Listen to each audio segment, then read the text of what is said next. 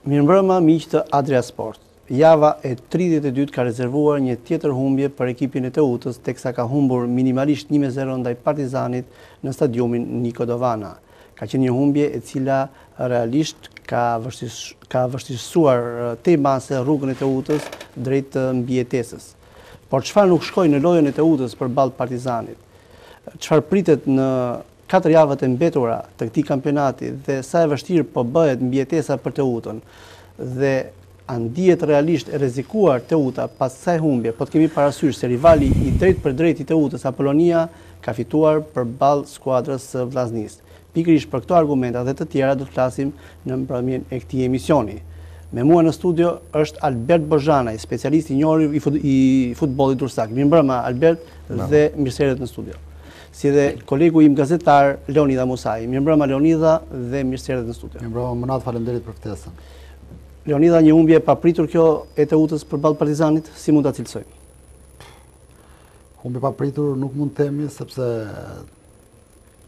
në një lojë futbolli të treja rezultatet janë në lojë dhe nuk dihet si mund të dalë ndeshja, por mendoj se ishte një humbje e papritur për vetë faktin se Teuta tashmë e ka bën veten e vet në vështirësi, duke marrë një humbje me Partizanin dhe duke ja vështirësuar gjërat vetes për javët e mbetura. Ka ngelur edhe 4 javë dhe 4 pikë larg Apolonisë, do të thotë që mund të ndihesh edhe komod, po edhe nuk mund të ndihesh komod sepse janë vetëm 4 pikë, ndërkohë që javët e mbetura të skuadrës së Teutës është një kalendar i cili është shumë i vështirë, pasi pret skuadrat pretendente siç është Kuksi, Skënderbeu apo edhe Tirana. Pra janë 4 ndeshje, e vetme ndeshje ku skuadra e Teutës është e favorizuar në letër për të marrë një rezultat pozitiv, është ndeshja përballje direkte pra me Apoloninë. Ndaj Partizanit unë do të thoya që ishte një humbje e papritur për vetë mënyrë e papritur, do të them, në përfundimin e ndeshjes, jo përpara se të fillonte loja, sepse u luajt nga të dyja skuadrat, ishte rezultati më i drejtë në këtë përballje. Kam përshtypjen se do të ishte një barazimi, por gjithsesi skuadra e Partizanit shfrytëzoi një rast tek i cili nuk kishte shumë pretendime dhe arriti të merrte një 3 pikësh me shumë vlera, duke hedhur një hap të rëndësishëm në objektivat e tij. Ndërkohë që e kundërta ndodhi për Teutën, e cila me këtë humbje tashmë e shikon veten të pozicionuar në vende të jo të favorshme dhe e kërcënuar her pas here deri në përfundim të kampionatit nga ana e Apolonisë, e cila është ndjeksa më afër dhe janë 2 skuadra të cilat do luftojnë për mbijetesën. Profesor Berdi, çfarë nuk shkoi në lojën e Teutës dhe ku e bëri diferencën Partizani për të marrë fitore? Teuta me këtë rezultat vazhdon ta mbajë veten në vështirësi për mbijetesë për këtë kampionat. Humbja me Partizanin për mua nuk është se ishte në një humbje e papritur, ose një çudi. Partizani ka është një ekip me kualitete, një ekip i përgatitur, një ekip i ndërtuar për dalë kampion. Kështu që ndaj një rivali si Teuta, Partizani padyshim që do të vinte për të fituar dhe e mori atë rezultat për të cilin kishte ardhur. Teuta për mua luajti mirë, e kemi diskutuar edhe një herë tjetër kur unë kam qenë në këtë studio që Teuta këtë ekip ka ndërtuar. Këto kualitete ka dhe deri këtu është. Nuk mund të pretendoj për më shumë. Kurse Partizani ka kualitete të tjera, ka lojtarë që bëjnë diferencën në fushë. Ka 2-3 lojtarë të ekipit kombëtar. A ju mendoni se ishin pikërisht këto kualitete që bën diferencën midis 2 skuadrave? Normal, Teuta ka një kondicion të vazhdueshëm, luan një futboll konstant. Nuk ka oscilacione që të themi që Teuta luajti dobët dhe fitoi Partizani. Jo, Teuta luan konstant. Po ato vlera ka, ato mundësira ka për të luajtur. Ky është mendimi im. Kurse Partizani ka oscilacione tjera, ka tjetër progres, tjetër ndërtim. Kurse Teuta këtë ekip ka. Unë kam thënë edhe herë tjetër, Teuta si mungon lojtari i golit. Erdhe Çota, ndoshta bëri në merkato, bëri 2-3 lëvizje, por nuk e ka gjetur akoma Chelsea për të shënuar golin. Sepse fund e fare, po të shikojmë kronikat, janë pothuajse të barabarta. ato rastet. Rastet e krijuar. Po thu se po Partizani zhvilloi një lojë më cinike, më të ftohtë. Është karakteristikë është një lojë karakteristike të këtij sezoni, normalisht. Këtij sezoni nuk bën një futboll të bukur, për mendimin tim, në një futboll, po ma bën një futboll cinik të ftohtë dhe racional dhe me rezultate. E ka gjetë Chelsea për të marrë suksesin, jo me bukurire, të themi me futboll të madh, futboll të vrullshëm kështu, por me një futboll të ftohtë, racional dhe rezultativ dhe është atje ku është. Gjë që të udhës i mungon. Partizani për të marrë fitoren, kishte ndërtu lojë në mënyrë të tillë, si them, ndërtoi një lojë që sikur e ndolli të udhën, afro dhe në një moment caktuar e goditi dhe mori rezultatin që është vlera e futbollit. Normalisht, për ato 3 pikë luajnë. Të udha me këtë humbje futi akoma më në vështirësi veten, duke pas parasysh se rivali fitoi. Fitoi Apollonia ndaj Vllaznisë. Që rivali fitoi direkt me Vllaznin 2-0, duke ju ofruar 4 pikë, kur kanë ngelur dhe 4 javë nga kampionati. 12 pikë të mundshme. Dhe 12 pikë të mundshme, të cilat do të vendosin shumë. Megjithatë unë, qofse specialist, qofse si sportdashës, domethënë, ase mendoj dhe ase uroj domethënë as largimin e të udhës nga superiore. Ase domethënë pavarësisht të vështirësirat e kalendarit, domethënë, por unë e kam parë dhe kimin e Apollonisë, domethënë, të udha ka vlera të tjera. Ka vlera të tjera përposh gjithë ka traditën, që është më kryesore. Ka edhe drejtimi, presidenca, të tjera janë shumë larg Apollonisë në këto drejtim. 4 javët e mbetura janë tepër decisive, do thoya si për skuadrat që luftojnë për titullin kampion apo për një vend në Kupat e Evropës, ashtu dhe për skuadrat që do të lënë superioren, ku Elbasani tashmë është i rënë, por diskutohet Apollonia apo Teuta. Dhe ne për këto 4 javë të mbetura kemi kalendarin përpara dhe do të diskutojmë pak më pas, por do të ndalesha përsëri te Leonidha. Ju keni komentuar këtë ndeshje për valët e Radio Tiranës dhe pa dashur të jemi kritik në formacionin e Teutës, në formacionin titular që zbritin fush, por mungonin 2 prej futbollistëve që do të jepnin impuls dhe eksperiencë Teutës, Çota dhe Kuli. Janë 2 futbollistë që u aktivizuan nga BG në pjesën e dytë. Atësaj i përket trajnerit kjo përzgjedhje, por jo si rezultojnë në pjesën e parë. Zgjedhjet e tij. Shiko, unë mund të thash edhe pak më parë MONAD që loja ishte barabartë për të dy skuadrat. Pam një Teutë që krijoi rastet e saj, por gjithashtu dhe Partizani. Partizani arriti të çnoi golin në momentet kur Teuta ishte shumë e fjetur dhe nga një aksion pa pretendime, sepse pjesa tjetër e lojës u menaxhua si duhet, apo ja. Po. Partizani ishte më i ngjitur në fush, luante larg portës së tij. Dhe për shkak se ne luanim me një sulmues tek, siç ishte Hyseni, i cili mbështetej her pas here nga dyshja e krave Peposhi dhe Nika.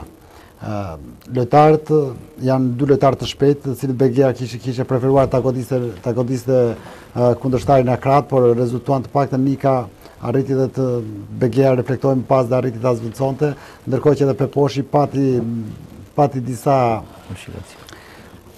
disa minuta shumë të mira duke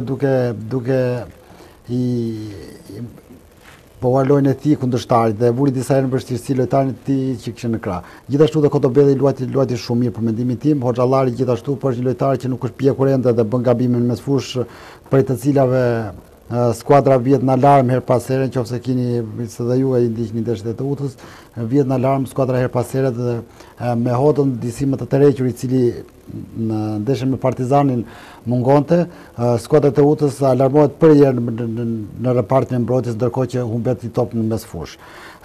Erando Hoxha është një lojtar shumë i mirë, i cili e ndihmon shumë krahun e tij, por fakti që luan larg mbrojtjes dhe i rreshtuan në mënyrën disi diagonale me pjesën e prapavijës, her pas here ngelet në sulm, sepse është lojtari që hedh krosin e fundit mas Peposhit. Ndërkohë që Rystem Hoxha dhe mbrojtësi i qendrës Braja kam përshtypjen se ndaj Partizanit kanë luajtur një ndeshje shumë të mirë, rasti gol të theksoj përsëri që ishte një rast aksidental dhe i papërshtatshëm për të ardhur një gol si pasojë të aksionit sepse erdhi pas një goditje dënimi. Ndërkohë që Kastrati dha një pjesë të parë të mirë, jemi mësuar që ky lojtar i ri të afirmohet her pas here dhe të zërvend në formacionin bazë, por pam që pjesën e dytë tekniku Begea zvendçoi sepse edhe lojtari u lodh, duke hedhur në fushën e lojës çotë dhe duke ndryshuar edhe modul apo jo. I dhan impuls zëvendësimit në pjesën e dytë Leonidha? Deri diku po, i dhan impuls sepse duhet marrë parasysh i dhan impuls, nuk është se pjesën e parë skuadra nuk po zhvillonte lojë. Por impuls sepse po sulmuam gjatë pjesës së dytë sulmuam pakën më tepër në drejtim të portës së Partizanit. Por unë kam përshtypjen se sulmi erdhi si rrjedhoi edhe psimi të golit, sepse nuk e çartu mbesh. Pas ke alternativë tjetër. Alternativë tjetër atë skuadra do zhvendoset, do luajë më larg portës së vet në drejtim të sulmit. Kuli për mua është një lojtar shumë i mirë, por gjithashtu dhe çotat të cilët edhe ndaj Partizanit zhvilluan një ndeshje relativisht të mirë. Pse them që janë lojtarë shumë të rëndësishëm? Sepse ne na mungojnë eksperjenca në skuadrën tonë, në skuadrën e Teutës. Se po e bëj si skuadrën time. Në skuadrën e Teutës mungon eksperjenca, ajo që në kampin e Partizanit ishte me shumicë pra. Si në gjipi, pavarësisht se u zvendçuar një lojtar që e kontrollon topin dhe zotron dhe nuk e humb topin mes fushë. Gjithashtu dhe Bata, janë lojtarë të cilët e përpunojnë shumë mirë topin dhe bëjnë diferencën mes fushë.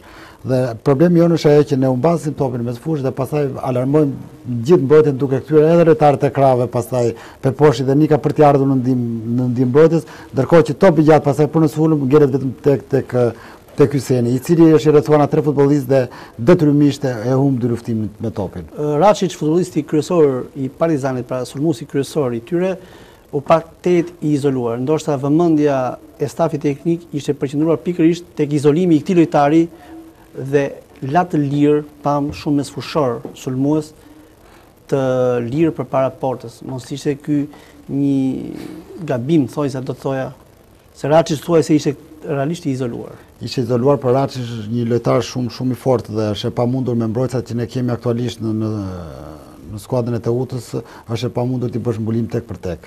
Nëse bashkarisht ata arritën ta mbulojnë mirë, domethënë neutralizuan thosë. Dakor, po mund ta mbulosh edhe një futbollist me 6 Po kjo pati kosto sepse la sport. Po aty është problem, po nuk po mbuloj që ta argumentoj deri në fund mendimin.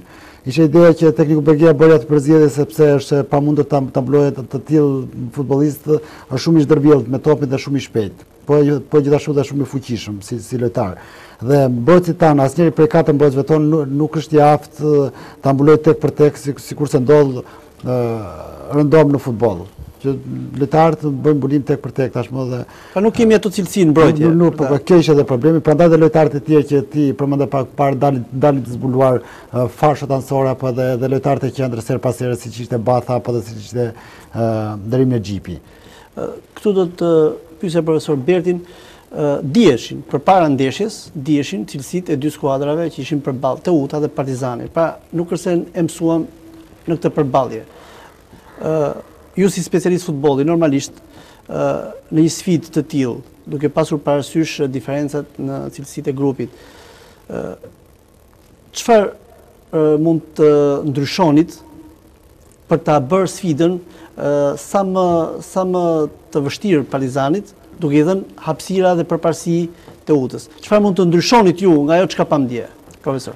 Jo, unë ju thashë edhe që para kemi para që kualitetet janë të ndryshme kualitetet ka Partizani, të ndryshme ka Teuta. Tek Partizani Raçić, në Xhipi, Vila, Bylykbashi, Alban Hoxhan, e të tjerë. Një lojtar është vërtet cilësor, të cilët janë lojtarë që bëjnë edhe diferencat. Po si mund t'i kundërvijë Teuta këtij Partizani për të marrë maksimumin kësaj ndeshje? Teuta kishte 2-3 mangësira në formacion.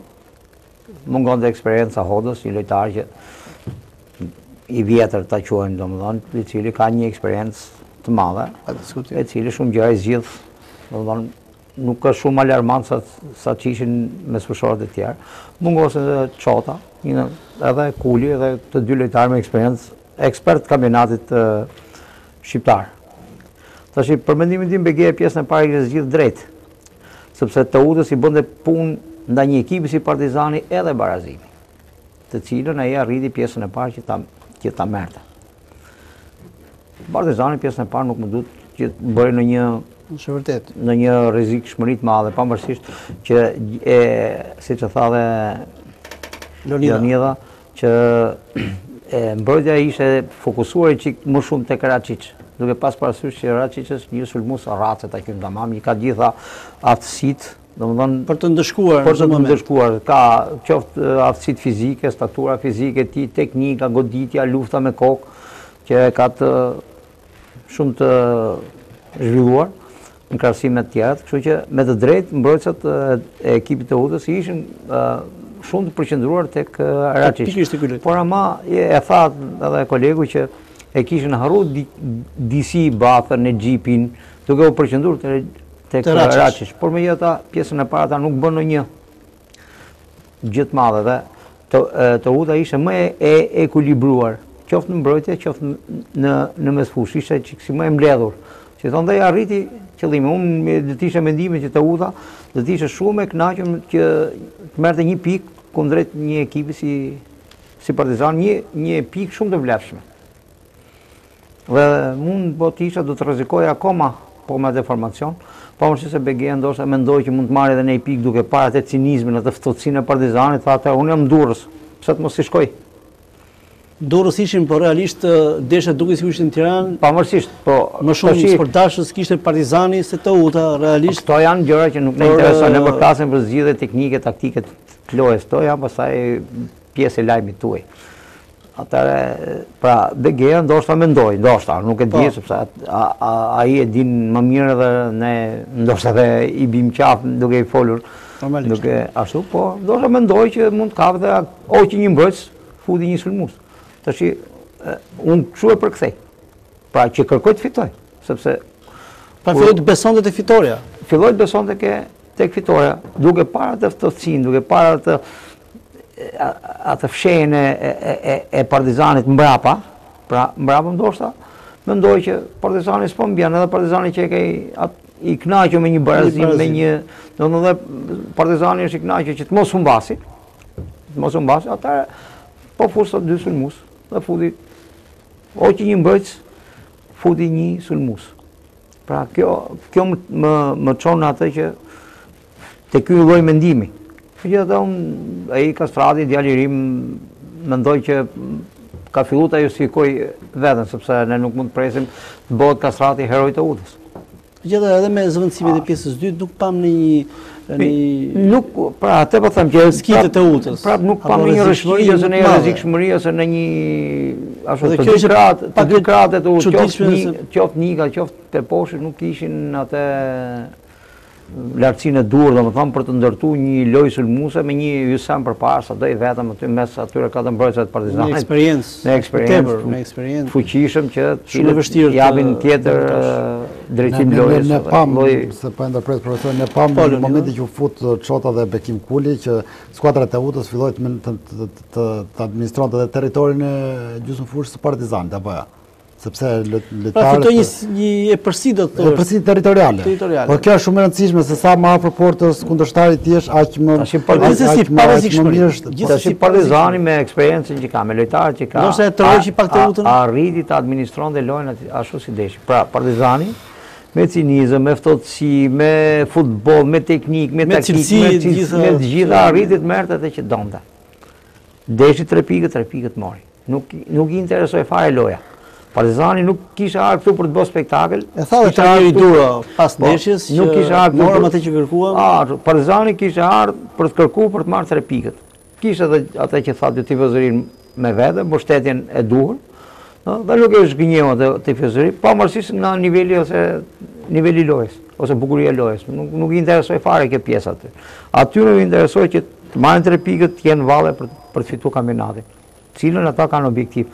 Me atë futbollin e vet, cinizmin e tyre. Me ftohtësinë e tyre, pa bukurira, arritën me shfrytzuar një rast më se të evitueshëm. Ndoshta mbrojtësi Hoxha, nuk e di tash, unë kur e kam riparë televizor, domethënë mendova që duhet ta kisha evituar Atë rast nuk ishte një rast për gol. Ata kishin raste të tjera të pastra. Ndoshta mund kishin shënuar një rast tjetër, po ai nuk ishte rast për gol. Leonidha, pam dhe një tablo të tillë ku Partizani ishte në superioritet numerik kur sulmonte në zonën e Teutës dhe kundërta kur sulmonte Teuta ishte Partizani përsëri në superioritet numerik. Pra kishte një skuadër të shkurtër, do të thoja, e cila vepronte mjaft mirë në të dyja zonat respektive të portave. Partizani luan me një skemë. Sa rriti para si moment Teuta, më fal Leonidha, që ta ndryshonte këtë mënyrë loje. Po thuj se në asnjë moment. Nuk e se si ta ndryshosh aq më tepër kur pson edhe gol, sepse skuadra flas edhe për parapsimit golit. Nuk është vetëm se Teuta nuk ishte bërë një farë presioni mbas golit. Gjatë gjithë lojës superioriteti numerik i Partizanit ishte i dukshëm. Trajneri i Durrës luan me të tillë modul. Luan me skemën 4-5-1, me Meraçi në sulm dhe 5 midisfushorë dhe 4 mbrojtës. Midisfushorët në fazën sulmuese. Në fazën sulmuese dalin me 5 sulmues në aksion, ndërsa bëhen me 6 futbollistë. 4 mbrojtës dhe 2 midisfushorët e fundit të prapavijës. Dhe kjo i lë shumë pak hapësira. Skuadra Partizanit historikisht gjatë këtij sezoni ka luajtur me një skuadër shumë të shkurtër. Lojtarë të vendosur njëri pranë tjetrit dhe kjo e bën atë që loja Partizanit nuk është e bukur që thot profesori. Luan pak a shumë si Barcelona, po Barcelona nuk ka talentet e Barcelonës për të përpunuar dhe për të bërë ato gjërat e bukura që për Barcelona. Prandaj me 2-3 pasime dhe pastaj humbet topi. Po kjo është ajo që është skuadra e ngjeshur, nëse një lojtar bë gabim në fushë, në lojtari që është i fundit në prapavije e largon topin me njëherë dhe nuk ka alarm. Pra skuadra e Partizanit është një ndër skuadrat në kampionatin tonë që ka mësuar më pak gola nga të gjitha skuadrat e tjera. Dhe kjo është pasojë rreshtimi i skuadrës së shkurtër. Ndryshe ndodh me Teutën. Teuta zgjatet në momentet që pso golin. Dhe në moment që një lojtar humbet topin në fushë, alarmohet e gjithë mbrojtja prapa sepse është vetëm me 3 futbollistë, sepse është një skuadër e gjatë. Del Rando Hoxha për të krosuar në fundore, ndërkohë që është një lojtar mbrojtës krau që nuk i takon. Pra bën ato që bën atë skuadrën e gjatë, skuadra e gjatë lë shumë hapësira dhe me lojtar të shpejtë siç ka Partizani, Vilën, Batën apo edhe. Aq më tepër me këtë cilësi që ka Teuta. Patjetër, apo edhe në Xhipin. Dhe lojtari më i mirë tek Teuta që përgjatë 2 fazave të fundit të kampionatit, për mendimin tim ka qenë Gerim Kotobelli. Tash të trajnerët në përgjithësi në bazë të lojtarëve që kanë në dispozicion, ato ndërtojnë dhe modulin e lojës. Partizani ato lojtarë ka, ashtu ka ndërtu modulin e lojës, është merit e trajnerit, i cili ka arritur ta gjejë këtë modul dhe ta përshtasë sipas ndeshjeve pas radhë mbas radhë. Ose më mirë të themi ka ndërtu 2 module, një për kur luan ndeshje jashtë dhe një modul tjetër kur luan ndeshje brenda. Ne kemi pa Partizanin këtu, kemi pa dhe herën e parë kur ka luajtur këtu, po me këtë modul ka luajtur. Dhe po thuaj se ka gjetur një fotokopje përsëri kështu ka fituar. Po kështu ka fituar me golin e Xhipit. 1-0 me golin e Xhipit. Kështu që Partizani pra e ka konfiguruar veten. Duke arritur këtë është merit. Qoftë lojtarëve, të cilët janë përshtatur këtij moduli, qoftë trajnerit që ka arritur me gjithë modulin e dur për të marrë rezultatet e Partizani ka marrë ato që i duan. Ky fenomen ndodh edhe në Durrës. Nuk ka të bëjë fare, domethënë pak me kolegun. Nuk ka të bëjë hapet, zgjatet skuadrat, shkurtohet skuadra. Skuadra luan në blok. Skuadra Partizani luan në blok. Të dalin pra, sulmojnë të 10, mbrojnë të 10. Kurse këtë Teuta nuk është kaq ky fenomen. Më thash, kualitetet bëjnë diferencën. Bëjnë ndryshim. Teuta nuk i ka ato kualitetet dhe nuk mund ta bëjë atë që bën Partizani. Kështu që krijon diferencët krijon dhe diferencat në rezultat pastaj. Ai e merr fitoren, ti humbet. Ai është në krye, ti je në fund. Ky është problemi. Se çfarë do bëhet është tjetër. Ai për këtë sarmë normalisht. Kjo është për këtë sarmë. Por për momentin Teuta është aty në ato nivele, mund të isha më lart, sepse për mua do të kisha marrë disa pikë plus. humbja me Laçin 1-3 këtu, kur mendoj që duhet fitonte Teuta. Nuk ishte, domethënë, normalisht ishte me ato 3 pikë Teuta. Në atë kohë Laçi sot nuk do ta diskutonte Laçi në atë kohë ishte qëndrimin. pothuajse rival me Teutën, ai erdhi, fitoi këtu. 3-1. Megjithatë, tash është kalendari ai që do të vendosi, por në radhë parë Teuta ai që do të vendosi se sa kalendari. Teuta, le ta themi, kanë në dorë fatet e vetvetes. Po, është 4 pikë. e that shprehjen e dur, Teuta ka në dorë vet fatet e vetvetes. Nuk duhet ngelet Teuta, si e thon fjalës, ti shtri dorën dikujt. Po ne do ndalemi pak më pas, profesor Berti, tek javët e mbetura për ta mbyllur me sfidën Teuta Partizani me pyetjen për Leonidhën. A ishte mes fusha reparti i cili çedoi më shumë në këtë takim Leonidha?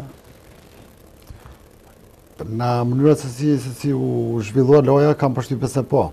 Ndoshta priti më shumë nga ky repart. Faktikisht pritet shumë nga dy anësorët, nga Anci Nika dhe nga Peposhi, por lojtarët varet edhe lojtarët që kanë përballë, pastaj se është një skuadër si Partizani, të cilës nuk mund të ndërmarrësh aksionet pa i menduar mirë. Dhe prandaj dhe kam përshtypjen se çeduan. Ndërkohë që në mes në fushës edhe Dita është një ndër lojtarët më të mirë të Teutës, po nuk u shfaq ndoshta nuk besoj se dha atë më të mirën e tij dje, përveç se një goditje nga distanca, pjesa tjetër ishte një lojtar shumë i thjesht në fushën e lojës. Ndërkohë që Hoxhallari është lojtar i cili u përpoj të jep të maksimumin, është një lojtar shkatërrues i cili përpiqet her pas here që të nxjerrë në skuadrën në gjysmëfushën kundërshtare, por e ka të pamundur sepse dhe eksperienca bët vetë, domethënë është një lojtar që nuk merr përsipër, është më i mirë në fazën mbrojtëse se sa në fazën e ndërtimit të aksioneve për të shkuar drejt portës kundërshtare. Pra është një lojtar që nuk e merr guximin të driblojë një kundërshtar dhe pjesa tjetër pastaj të zhbalansohet skema e skuadrës kundërshtare e cila pret në repartin e mbrojtjes. Tash vetë ne thamë që më fal që ashtu pa vetë moduli i lojës Partizani nuk i dha mundësi mes fushorëve të ekipit të Teutës për të krijuar hapësirat e dhura, për të bërë një lojë ndërtuese dhe një lojë sulmuese. Moduli i lojës Partizanit ishte ndërtuar në mënyrë të tillë për mos me kriju hapësira, qoftë dy anësorëve, qoftë mes fushorëve të qendrës. Dhe vetë thamë pak më parë që Partizani sulmonte me 5 dhe mbronte me 6. Pra, sulmonte me 5 sulmues, me 5 lojtarë dhe mbronte me 6. Me 6 lojtarë. Atëherë, duke qenë 6 lojtarë mbrojtje nuk të lënë hapësira e duhura për të ndërtu dhe për të kap Partizanin në befasi, ose për të dalë me atë lojën sulmuese që përshtatshme për Peposhën dhe Nikën nga krahu. Të dy mbrojtësit anësorë të Partizanit i qëndruan stoik pozicionit vet. Nuk kërkuan ata të largoshin. Ai kishte ndërtuar, ai kishte studiuar lojën e Teutës. Dinë që këto, edhe atëherë të dy anësorët e vet, dy mbrojtësit anësorë i la stoik, i la aty. Ju keni detyrë me blloku këto, s'keni detyrë ato mbrojtësit e Partizanit shumë rrallë dolën nga. Sepse çfarë fare. Po pra, ai kishte ndërtu taktikën ai, duke i bllokuar të dy anësorët e Teutës. Qoftë Peposhën, pikat më të forta le të themi. Qoftë Nikën nga krahu. Teuta mund të rrezikonte. Ishte kuptuar drejt nga Partizani ose më sa nga trajneri i tyre duro. Duke qenë se këto të dy u bllokuan, atëherë loja e Teutës që ishte parashikuar që funksiononte me këto dy anësorë, nuk funksionoi dhe atëherë Begeja bëri ndërhyrjen, me thënë drejtën, nuk kemi çati pjesën e dytë tentoi të riparonte, pavarësisht se mori edhe një gol për ta ndryshuar diçka. Pra, shtoi një sulmues. Nga një mbrojtës. Ashtu, për të ndryshuar dhe çik, domethënë për të mënyrën e lojës, dhe taktikën e lojës. Por Partizani prapë nuk ndryshoi. Partizani nuk ndryshoi. Teuta ndryshoi për të arritë më përpara, për të marrë diçka më shumë. Partizani qëndroi pjesën e tretë të ndeshjes pra 30 minutë në fundit, shpëtim dura, hoqi të gjithë lojtarët e lodhur në mes në fushës dhe futi 3 rifreskoi skuadrën. Partizani ka një organik për të mbajtur rezultatin. Partizani ka një organik të pasur, të cilët nuk lojtarët që futen ose dalin nga loja nuk krijon diferencë nga njëri tjetri, bile mos themi që mund të jenë më të mirë ata janë stol. Është vërtet, Nuk është se U duk dhe një si tërheqje, si porosi ndoshta e trajnerit Duro. Po normal se Partizani kisha hapur mos tërheqje të lehtë Partizanit, duke i dhënë më shumë gjithnjë më shumë hapësirë Teutës. Atë lojë do ndërtonte Partizani, do tërhiqet dhe duke tentuar ta kapte prapë në befasi Teuta mbrapa, duke shkuar që Teuta do të vijë. Po kishte raste Partizani që mund ta çonte edhe në 2-0 rezultat. Do të vijë Teuta, do të vijë sulmoj për të barazuar, sepse 7-8 minuta lojë ka qenë kur ka bë golin Partizani. Po, ishte gati një kishte një 5 lojë për ta ndryshuar fatin e saj. Po, kështu që Partizani u tërhoq. Tërheqje taktikisht. Nuk u tërhoq në thellësi, po u tërhoq. Dhe si thonë ndolli pak Teutën për të ardhur më përpara dhe për ta rigoditur dhe pam që Partizani mund ta çon dhe 2 dhe 3 pavarësisht. Që ndoshta fati e shpëtoi edhe Teutën. Por megjithatë edhe Teuta i bëri përpjekjet e veta brenda mundësive të grupit që ka, për të marrë diçka më shumë ose për të marrë një barazim. Nga ky rezultat që mori. Për ta mbyllur rreth kësaj sfide ku le ta themi për fat keq Teutës, rivali i drejt për drejt i saj Apollonia arriti të fitojë 2-0 ndaj Vllaznisë. Sa të vështirë e bën Leonidha rrugtimin e Teutës në 4 javët e mbetura. Kemi kalendarin përpara si të Teutës ashtu dhe të Apollonisë, ku duket paktën kam një mendim që nisur nga kalendari Teuta ka një rrugtim më të vështirë. Ka një rrugtim më të vështirë, nuk mund të thuhet sepse skuadra e Teutës ndeshjen direkte ka në Nikodovana dhe nëse Teuta nuk fiton me Apolloninë, atëherë nuk ka dhe unë personalisht nuk do doja sigurisht edhe të mundësia që të grumbullonte 9 pikë me 3 ndeshje të mbetura nuk do t'i doja. Sepse kjo është edhe ajo ana morale, le të themi, që cila prej këtyre 2 skuadrave meriton realisht për të mbijetuar mes më të mirave. Pra është ndeshja direkte dhe Teuta duhet ta fitojë me çdo kusht të ndeshje, duke harruar gjithçka dhe duke dhënë maksimumin në fushën lojës, me qëllim vetëm për të marrë këtë 3 pikë në ndeshjen me Apolloninë. Pra ti shikon që Teuta Apollonia sfida është ndeshje që do duhet në javën e parafundit, pra në javën e 35. Është pikërisht ndeshja Teuta Apollonia. Deri në atë javë Teuta udhton në Korçë dhe pret Kuksin. Pa shikoni se Teuta do të marrë pikë në këto 2 sfida, Leonidha? Sigurisht, minimumi një pikë në të 2 sfidat unë kam përshtypjen se Teuta do ta marrin. Flasim pak edhe me një llogaritë kështu konkrete. Pra mendon se do marrë një pikë. Skuadra e Teutës aktualisht është 4 pikë larg skuadrës Apollonisë. Ka 4 ndeshje për të zhvilluar. E para do të zhvillohet në fundjavë në Korçë, që unë kam besim personalisht mund ta marrë një pikë, po edhe mund mos ta marrë. Mund ta marrë, po edhe mund mos ta marrë një pikën. Apo unë nuk jam... Jo, dakord, futbolli prandaj është i bukur. Prandaj është ka 3 rezultatet. Por kam përshtypjen se një pikë në 2 ndeshjet me atë të Kuksit, me 2 pretendentet kryesore dhe me Skënderbeu në Korçë, unë kam përshtypjen se Teuta do ta sigurojë dot një pikë. Dakord. Atëherë, ndërsa Apollonia ka sfidën në Kukës, pra javën e ardhshme, Kuksi Apollonia do të marrë pikë, mendoni Apollonia në Kukës? Kam përshtypjen se jo. Se jo. Dhe një javë më pas pret Elbasanin. Unë kam përshtypjen se Elbasani nuk e di sepse kam një parandjen që Elbasani do ta ndalin Apolloninë. Do ta ndalin. Do keni parasysh me një barazim? Jo se kështu na intereson ne sepse është Teuta, po unë bëjmë një analizë dhe kam këtu një gazetar sportiv dhe një specialist futbolli. Tash, nëse flasim pastaj se si do të kishim dëshirë, ajo është një çështje tjetër. Pra ti mendon se në 2 sfidat e mbetura të 2 skuadrat do të marrin nga një pikë, që do të thotë do të mbeten në të njëjtat pozita. Atëherë profesor Berti, para se të shkojmë tek sfida e javës së parafundit Teuta Apollonia, sepse kanë mbetur edhe 4 javë. Skënderbeu Teuta dhe Kuksi Apollonia, të dyja këto skuadra. Pra kuptohet Apollonia Teuta të marrin pikë në sfidat e radhës? Në këndvështrimin tënd. Në këndvështrimin im si specialist. Në letër është fort. Cila është mundësia më e madhe të marrin apo mos marrin pikë? Se kështu do të ndalemi. Mundësia më e madhe, shanset. Mundësia më e madhe, si specialist them që Teuta nuk besoj të marrin këto 2 ndeshje, duke pas parasysh që edhe Skënderbeu fitoi jashtë. Po, ka fituar të dielën, dje. Po, ka fituar me dje me Kuksin. Me Kuksin. Një sfidë që do të dalin pak më pas. E cila do të i ka dhënë një rrjet tjetër kampionatit. Atëherë Skënderbeu tani është kapur fort Tek titulli. Tek titulli dhe nuk besoj se do të bëj të udhës harakiri, si thonë. Po, të hedhë nea shpresat. Po kështu dhe Kuksi pret Apolloninë të njëjtën ditë, edhe ajo besoj që ta lishoj firin, sepse edhe Kuksi shpreson duke pas parasysh dhe kalendarin. Po të paktën për vendin e dytë, ndërsa java e jashtme pastaj është Teuta Kuksi dhe Apollonia Elbasani. Kualitetet, Kuksi ka një ekip shumë të mirë, të cilën unë e pëlqej shumë. Është shumë të vështirë. Shumë të vështirë. Kurse Apollonia Elbasani nuk besoj, nëse jemi fallxore, kupton? Jo, po bëjmë një analizë, po bëjmë një analizë si specialist, jo si fallxore. Tash Apollonia Elbasani, Apollonia si ka ngel është më e favorizuar dhe besoj.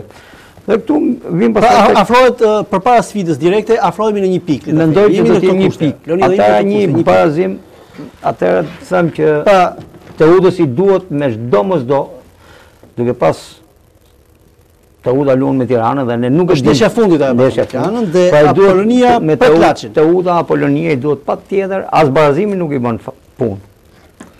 Duke pas parasysh sepse ne nuk do ta dimë si do të jetë Tirana në ç'pozicione, do të ketë probleme apo s'do të ketë.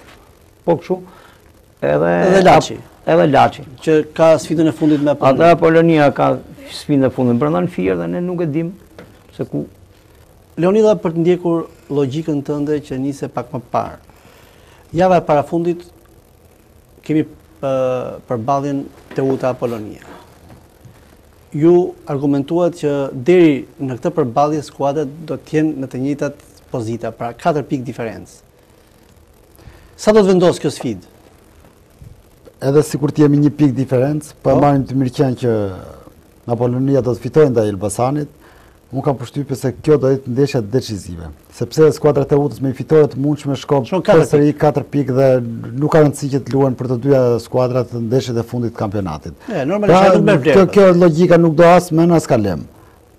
Në kushtet e barabarta, skuadrat e Utës do të jetë 1 pikë përpara, për mbarit për qenë që nuk do ketë rezultat. Pra në 2 përballjet e forta me Skënderbeun dhe Kuksi nuk do të marr pikë. Po ta marrin me Elbasanin në Apollonia do të marrin pikët, do bëjë detyrën, do të marrin 3 pikëshin dhe skuadrat e Utës pastaj ngel përsëri 1 pikë përpara. Ndeshja e fundit është me Teutën, pra ndeshja decisive. Teuta shkon skuadrat e Utës të qëndrojnë në kategorinë superiore. Le të mos Apollonin, por ndryshe le të dorëzojë Qeset dhe ta fillojë një sezon tjetër pastaj një kategori më poshtë. Kemi folur për sfidën Teuta Partizani dhe rrugtimin e Teutës në 4 javët e mbetura të këtij sezoni për të kthyer te kreu i renditjes. Edhe aty situata është mjaft interesante, pavarësisht se Skënderbeu ka mundur djeg Kuksin në Zeqir Ymeri, por gjithsesi pa shpresë nuk është as Kuksi as Tirana. Profesor Berti, si shikon situatën në kreun e renditjes? Tani me thënë drejtën nuk na intereson shumë kreu, se na intereson Teuta. Pa e mbyllëm normalisht diskutimin për Teutën, e quajmë 30 minuta. Skënderbeu tham se me këtë fitoren Kuks të papritur për mua. Prandaj e përsëritë një futboll që i bukur se ka shumë të papritura. Tham se ka bërë një hap të madh drejt titullit. Është 69 pikë sot. 6 pikë Kuksin për 4 javë, domethënë janë shumë. Janë shumë. Megjithatë, çdo gjë mbetet e hapur. Çdo gjë mbetet e hapur sepse janë 12 pikë në lojë. Sepse mund të shkojë Teuta në javën pasardhëse. Të ndalë Skënderbeun. Ndalë Skënderbeun për hallt vetë, ose do më ndalë Skënderbeun. Sepse është në vështirësi për vetë, çfarë nuk ndodh. Pra, nuk flasim. Po gjithsesi, Skënderbeu me këtë fitore ka hedhur një hap të madh. Unë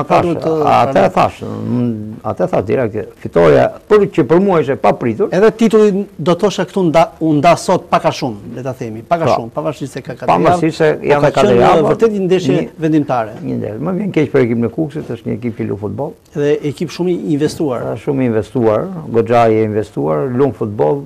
Një ekip që për mua është i pëlqyeshëm në Shqipëri, me investimet mëdha dhe Kise si ekip shumë se ky është futbolli. Megjithatë, edhe ekipi Skënderbeut është kampionati 5, nëse më kujtohet. I 5 radhazi, nëse do ta bëj të vetin. Nëse do ta bëj. Ose themi është nuk e kisha për kur thash është kampionati 5, është kampionati 5 që i ka dhënë tonin futbollit. Pavarësisht skuadra e merr apo se merr pavarësisht nga kjo këtë kampionat, por është që u bë për 5 vite rresht, si asnjëherë tjetër, ekipi Skënderbeut po dominon futbollin shqiptar. Po dominon futbollin shqiptar. Qoftë me futboll, qoftë me investime, qoftë me kupa, edhe me kampionate, pjesëmarrje në Kupat e Evropës. Jo, vërtet një paraqitje relativisht dinjitoze. Gjithashtu ka frudhë lojtar, domethënë qoftë lojtar të huaj cilësor, të cilët megjithënë kanë qenë futbollistë cilësor, jo futbollistë radikos, si thon fjalës. Por kështu ka dhënë edhe futbollistë tjerë të cilët luajnë në kampionatin shqiptar. Megjithatë, unë them që është shumë i favorizuar, është shumë e preu biletën Kukës për të dalë kampion. Leonidha, si shikon situatën në kreun e renditjes, sidomos pas fitores së Skënderbeut të dielën në Kukës? Kuksi, për të fituar një kampionat në historinë e tij, e humbi shansin e artë që pati dielën e Zeqyri Meri, humbi ndaj pretendentit kryesor që është Skënderbeu, skuadra e cila është një ndër skuadrat më të mira të kampionatit shqiptar përgjatë 5 viteve të fundit, dhe jo më kot është me një dorë në trofeun e 5 të Rradhazi.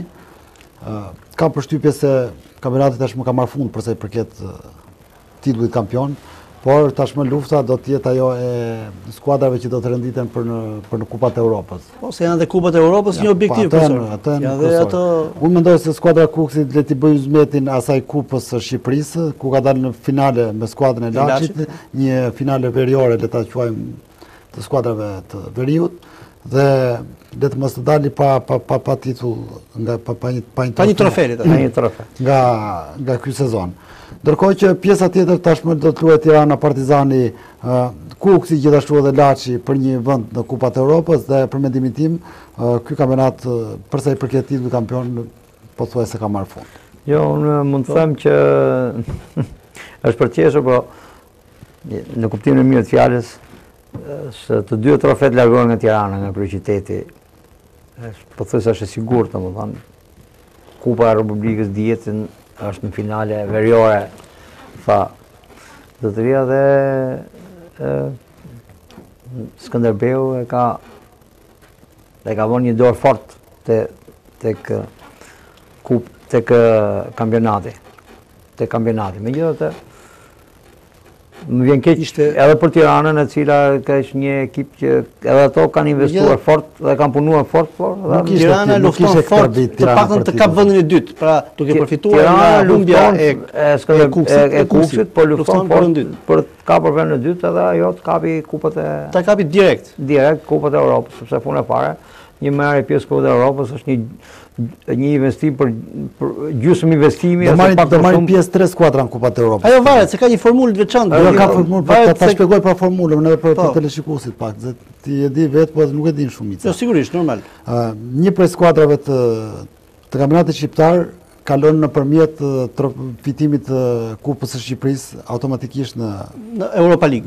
Është turi parë para eliminator. Po, pastaj është skuadra e dyta në renditje dhe skuadra e tretë. Nëse Kuksi do të jetë skuadra e dytë në renditje dhe po gjithashtu fiton trofeun, atëherë do të jetë vendi 4 që do të zëjë vendin e Kuksit.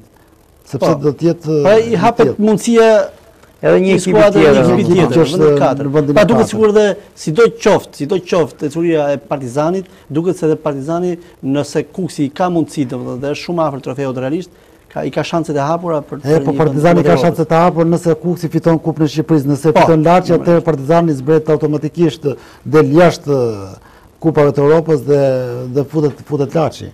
Kjo është ideja, nëse merr trofeun e Kupës së Shqipërisë. Kjo është një përzierje joint venture, të quajmë.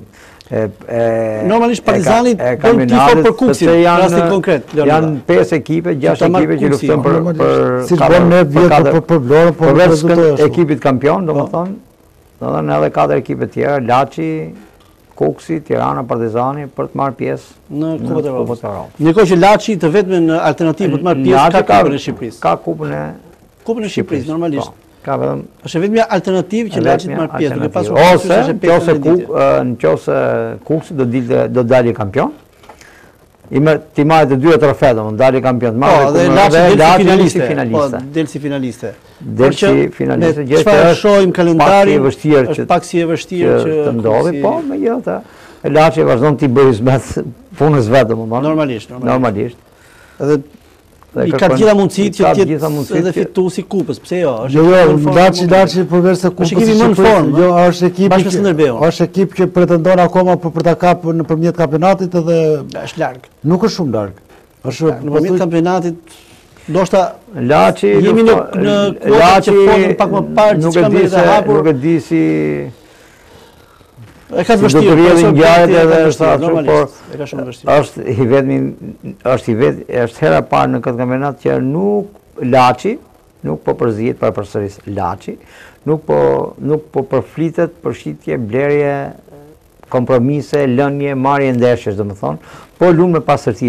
Ndoshta kështu më duket mua, i vetëm kampionat, se kampionatet e tjera gjithmonë është përfolur shumë, e la këtu, e shitje aty, bleu atje, e mori këtu, më the thash.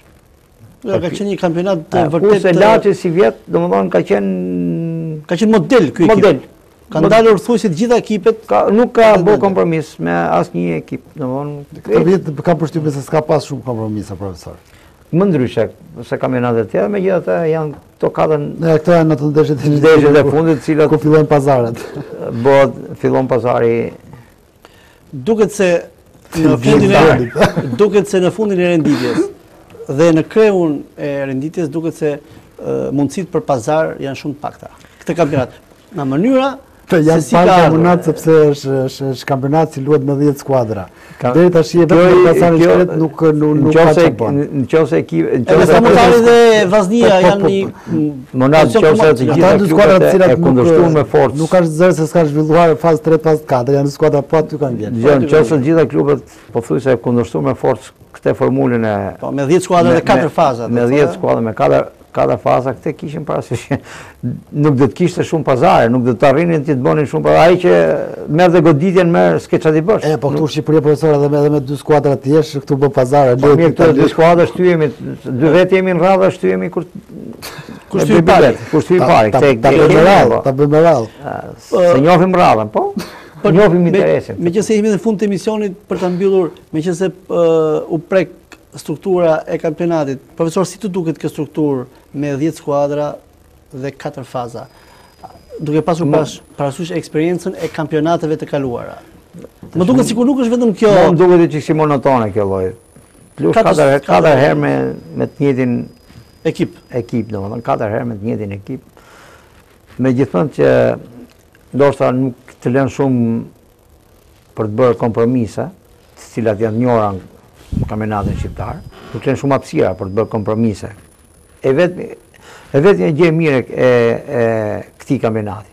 Kjo është që nuk lën hapësira për të bërë kompromise. Pjesa tjetër pastaj ndoshta mungojnë në superiore, po ka drejt profesore, shumë mungojnë superiore, besa ekipe që cilët i kanë dhënë tonin futbollit shqiptar. Dinamo, Besa, Lushnja, Ministria më të madhe, 16 skuadra. 14 dhe 14 është shumë pak. Dhe 14 deri në 16. Sepse do përplasë, nuk mund të përplasë 4 me një ekip sepse pastaj nuk ka kuptim. Kemi edhe mentalitetin.